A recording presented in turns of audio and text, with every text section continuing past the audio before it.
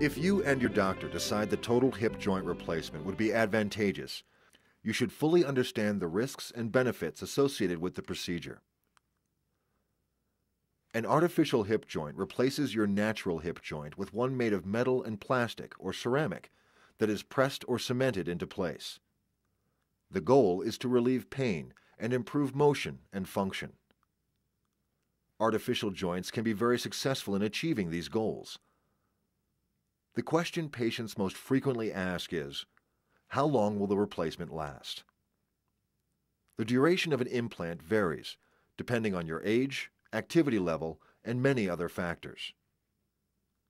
The more demand that is placed on the artificial joint, the greater the potential for wear and failure over time. Longevity may also be dependent on the type of material used for the artificial joint.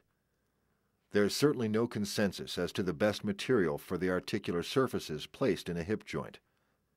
The best choice may depend on the age of the patient and the demand to be placed on the material. Talk to your doctor about the implant options that are best for you.